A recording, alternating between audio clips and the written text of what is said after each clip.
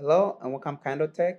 In this video, I'll show you how to hide online status on Discord app. But before I begin, please allow me to give a quick 10-second shout out to Merch Store. We create cool and original designs for sport fans. We sell shirts, pillows, stickers, and other cool stuff. They can also be the perfect gift for your girlfriend, boyfriend, or friends who love sports. You can find the link to our store on top of our comment section or the description of this video. Thanks. You can now get back to a video. We're gonna begin by opening up your Discord app.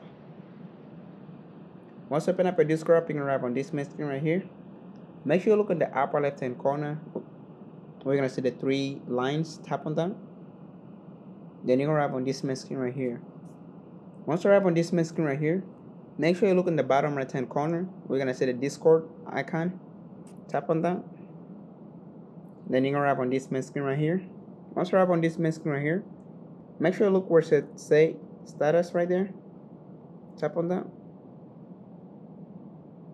Once you tap it, you're gonna arrive on this main screen right here. Make sure you tap where it says invisible right there.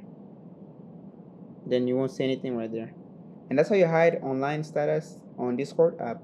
If you have any other questions, leave them in the comment section below. And thank you for watching.